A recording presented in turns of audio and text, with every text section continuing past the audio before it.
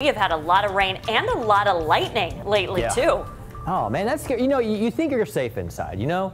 You really do. You're outside, you know you're in the danger zone when lightning's in the area. But even inside, you can, you know, be at risk of being struck by lightning or something like that. So, gosh, you got to be careful with thunderstorms.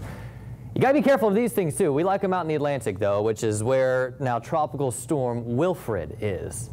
We're on the last name of our list, guys. That means we have to go to the Greek alphabet. But Wilfred developed earlier on this morning, and it will stay in the open waters of the Atlantic before it eventually weakens. But right now, as of the 11 o'clock advisory from the Hurricane Center, it's moving to the west-northwest at 17 miles per hour with wind speeds around 40 miles per hour. It will likely remain a tropical storm up until around Sunday, and then it will likely weaken back to a depression and then a remnant low as it encounters some wind shear going into early next week. So we really don't have to worry about Wilfred. Now, we really don't have to worry about Tropical Depression 22 either, though it is much closer to home now in the western Gulf of Mexico.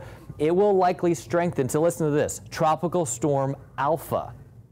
There's the Greek alphabet for you. Tropical Storm Alpha expected later on today, but all the forecast models have it veering to the west and then potentially making landfall on the coast of Texas sometime over the weekend to early next week. But it's also forecast to become Hurricane Alpha as well over the weekend into early next week. So that will be something to watch as 2020 or 2020 hurricane season continues. But look at the rest of the tropics. It's not just those two named storms. We have a third named storm, Category 4 Hurricane Teddy out there. That could go up to the Canadian Maritimes.